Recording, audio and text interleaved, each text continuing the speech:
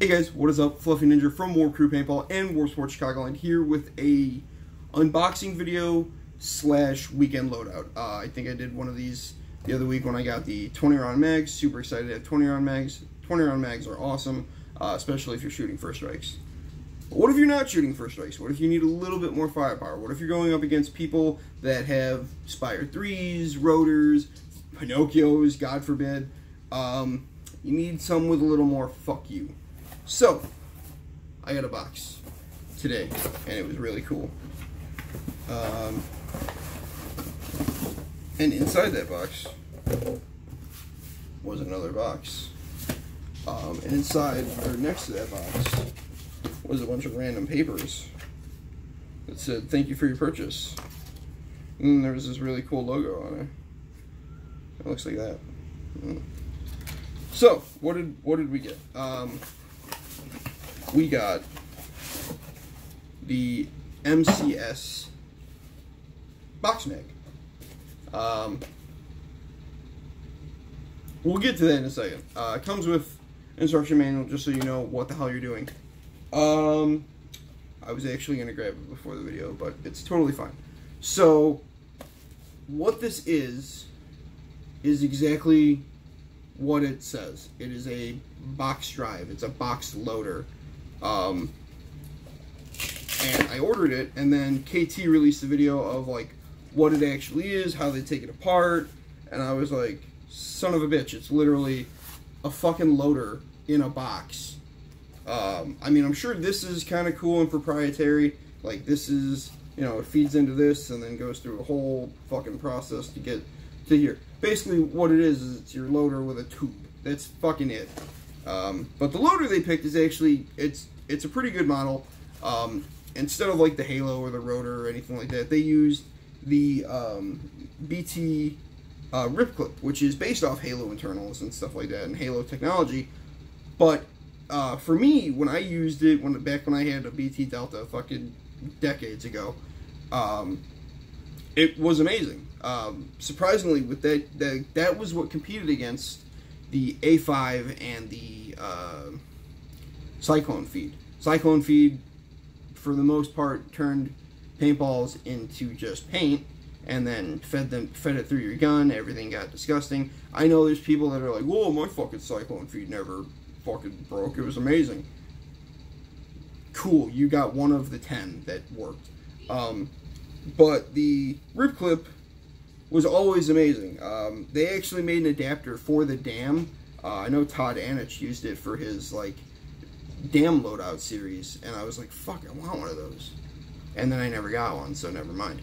But it is pretty cool. It's just the Rip Clip, which is sound activated / motion activated, and it just feeds every time it hears a shot, every time it's bumped, whatever. It feeds, it's consistent, it just, like, it makes sure there's a ball on your gun. When I used the BT Delta, even with their electronic grip or whatever the fuck it was called, you know, 15 balls a second, I was still on. Like, I never had a jam, never had a misfire or anything like that. It worked. And I was shooting Evil and Marbleizer through a BT gun, which, like, if you even say that out loud nowadays in a paintball store, like, you're crucified immediately, which, I don't know, back then, markers worked better, and then paint didn't suck as much. Just paint sucks now. So yeah, what it is it's literally a box loader. I know in the video he was like, "Oh, we made a shelf for it," and then we took the shelf out. I was like, why the fuck would you take the shelf out? Like, there's spaces in there, the paint can get stuck if you smash into a tree because you're an idiot. You're breaking that paint, and it's all inside this fucking Molly pack, which is going to be a bitch to clean probably, because I didn't really pay attention to how they took it apart in the video. But, you know, I like the design. I like what they're doing. If they had done a dual fucking thing, that would have been cool. Like, if it had fed from both sides, but then you have to have another Rip Clip, which makes it more expensive. I don't remember how much this was, but it was like 160, 170 bucks. Look on their website. I think it was 160. They didn't send me a fucking invoice, which is weird that they didn't, but yeah. For the price, honestly, I can say that it's you know, it looks good. I haven't taken it apart, haven't shot it yet. But I like the look of it. I like what they're doing here.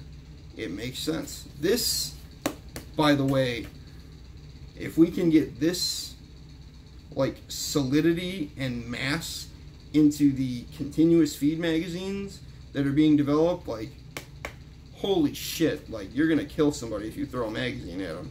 I don't know why you would, but it'd be fucking awesome.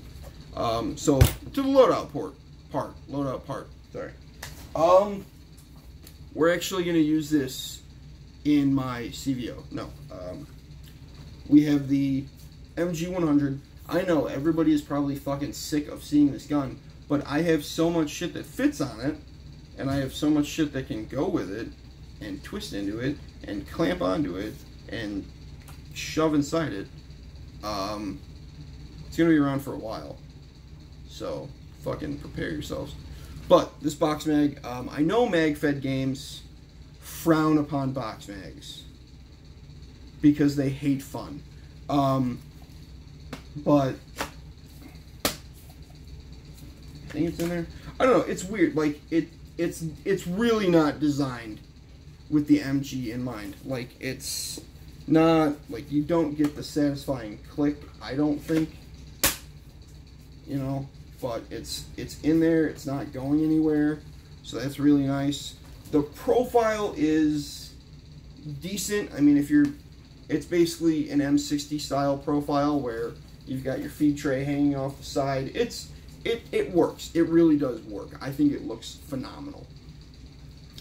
This would be cool for like on top of a tank, but you know, you don't want to fucking just spray people down.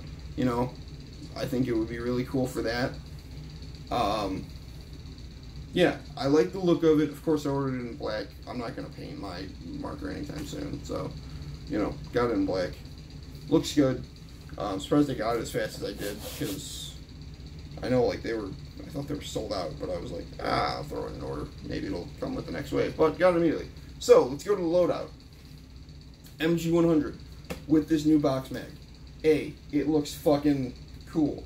Like, it just does. I've got my small little red dot up here. I actually saw this on like the group, and I was like, I like that. So I just searched around on Amazon. There it was. Picked it up. I think it was like 12 bucks. I have an old folding front grip from a BT TM7. Yeah, TM7.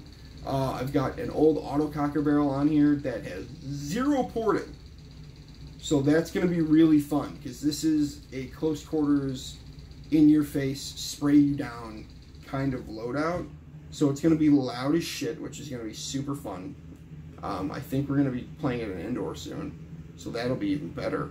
Have my 77 First Strike tank on here with my Immortal Reg, of course, with low pressure. There's a lot of debate on that in this group for some reason. If you want to use low pressure, medium pressure, just a regular tank. It's an Eclipse gun. As soon as you're going from your regulator into their regulator into your gun to shoot, I would suggest a lower pressure. The EMEC, I don't remember, but I think it's like 100 and something PSI of pressure that it runs off of. So the lower your pressure is coming out of your tank, into your regulator, into your marker, it's less wear and tear on O-rings, it's less stress on your marker in general. And everybody gets to keep playing and be happy. So that's just what I would suggest. I have them somewhere. I don't know where they went. They disappeared off the face of the fucking earth.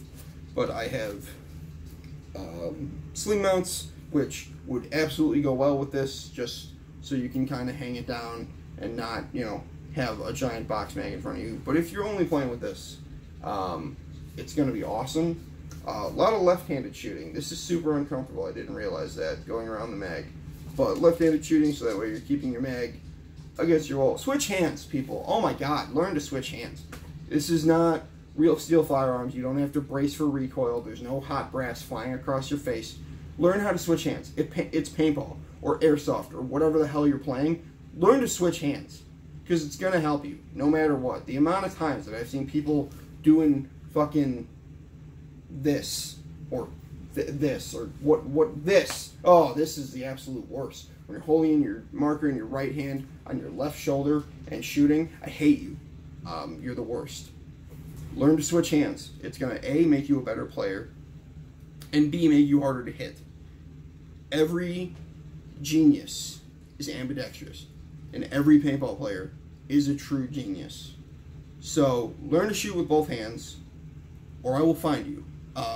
That's just kind of my rant on that. But that is this weekend's loadout. Thank you guys so much for watching. I will let you know on what happens with this box mag. If it completely sucks, I'm going to go to California and throw it through their window. So thank you guys again, and I'll catch you in the next video.